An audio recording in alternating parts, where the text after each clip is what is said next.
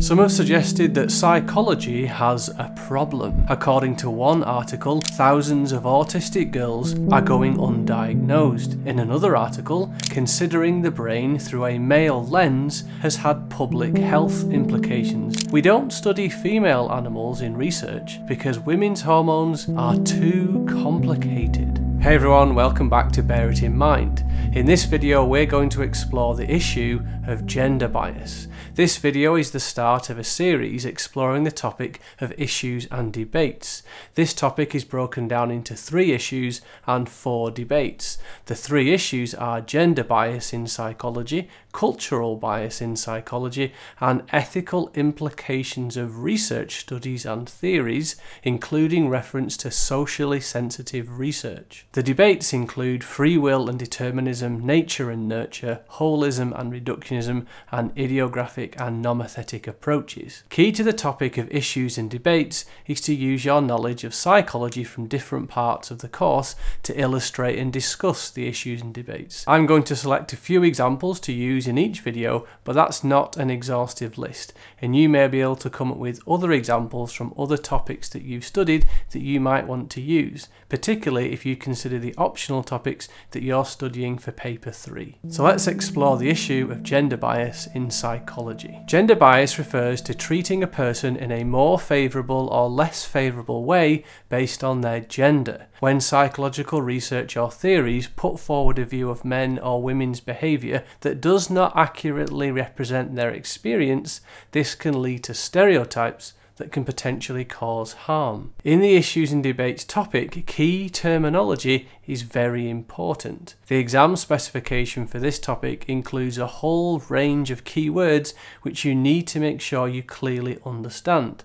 So in addition to understanding what gender bias is, you need to understand the following key terms. Alpha bias. This is when there is a misrepresentation of behaviour because researchers overestimate or exaggerate differences between men and women. Beta bias. This is when there is a misrepresentation of behaviour because researchers underestimate or minimise differences between men and women. The next key term is androcentrism. The word andro comes from the Greek for male. So to be androcentric means to have a male-centered view of the world. This is where male behaviour is judged to be the norm, more acceptable and desirable. And finally, universality. This is where a theory is thought to apply to all people in the same way, despite, in this case, any differences between genders. Now let's discuss each of these key terms with examples from psychology. We've just seen that alpha bias is when there is a misrepresentation of behaviour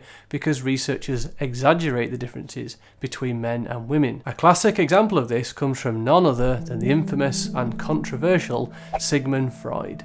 And unsurprisingly, this is going to be a bit strange. There are a few ideas of Freud's that you need to keep in mind whilst we consider gender bias. Firstly, there is the structure of personality made up of the id, ego and superego.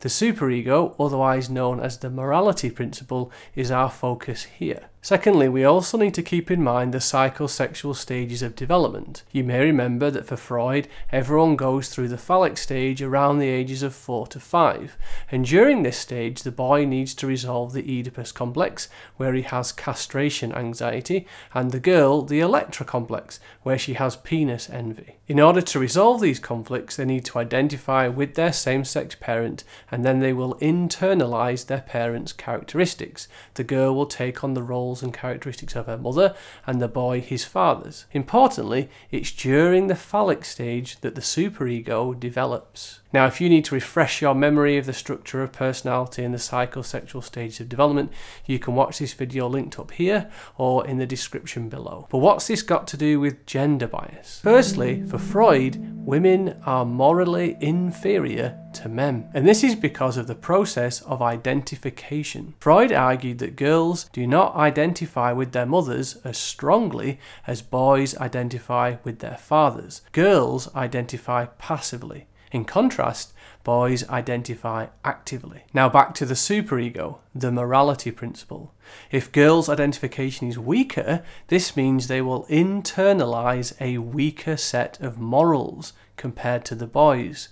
As a result, women are morally inferior to men, according to Freud. Here, Freud is guilty of alpha bias, of misrepresenting behaviour because he has exaggerated the differences between men and women, in this case in terms of morality. Now we come to beta bias, this time with the research of Lawrence Kohlberg. Beta bias is where we minimise the differences between men and women. Kohlberg proposed a theory of moral development. This theory outlined a series of stages that children go through, with each stage increasing in its level of morality, i.e. the higher the stage, the more developed you are in terms of your moral reasoning. To research a child's understanding of morality, Kohlberg presented them with various moral dilemmas, with one of the most famous known as the Heinz dilemma. Kohlberg wasn't particularly interested in what the children thought Heinz should do in the dilemma, but more interested in why they thought he should do that. In other words, the emphasis was on how the children thought and reasoned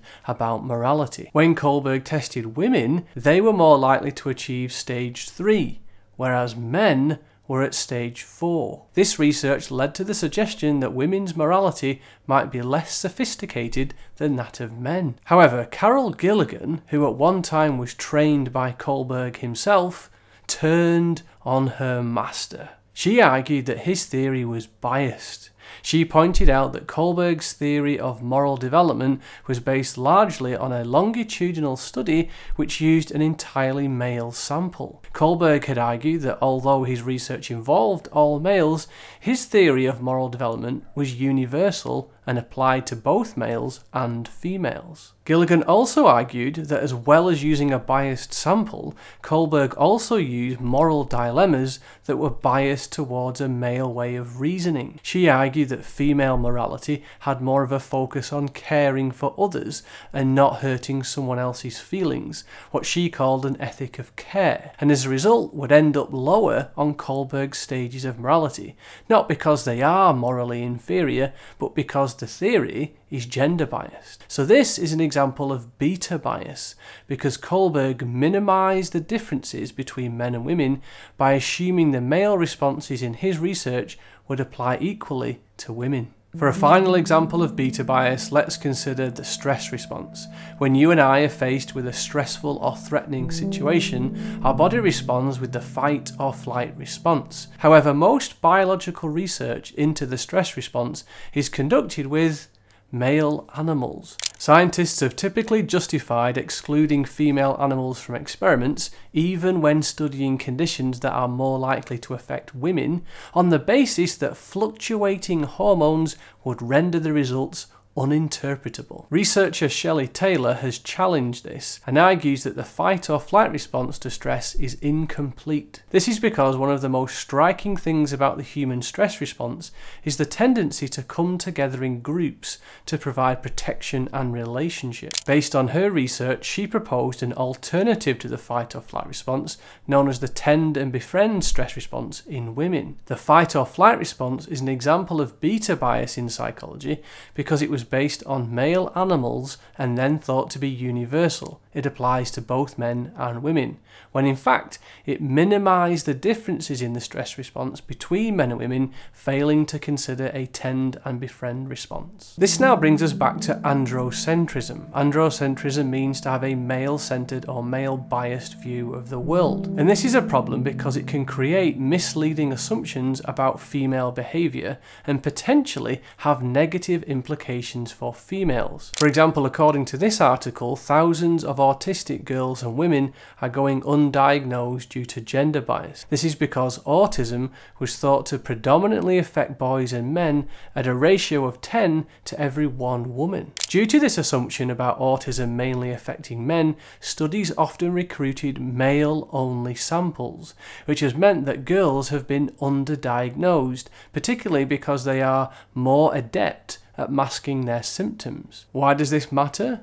Well, this has huge negative implications for girls because the failure to diagnose autism earlier on means they receive less help and support. It also means that they experience many other mental health issues such as anxiety, depression, and self-harm. One study found that 23% of women hospitalised for anorexia met the diagnostic criteria for autism. This clearly shows the negative impact that gender bias in psychological research can have on the well-being of women if research is biased towards men. So has gender bias been an issue in psychology? Yes, clearly. Psychology therefore needs to be reflexive. In other words, it needs to reflect on itself and make changes. There are many suggestions put forward for change in this area, but here are a few. In order to reduce alpha bias, a change is needed in the publication of results. This is because there is a bias towards publishing positive results. In other words, results that find gender differences are more likely to get published than those which don't, and this can exaggerate differences, leading to alpha bias. In order to reduce beta bias, one simple way is to not simply have all male samples in studies like Milgram, Ash and Zimbardo, and instead ensure women are included. Another way is not to generalize findings from research with male participants to females, or to not generalize findings from research with female participants to males. Next, we're going to explore cultural bias in psychology, where it's going to get a bit weird. To watch that video, you can click the video on the screen now or link below. I hope you found this video helpful, and we'll see you in the next one.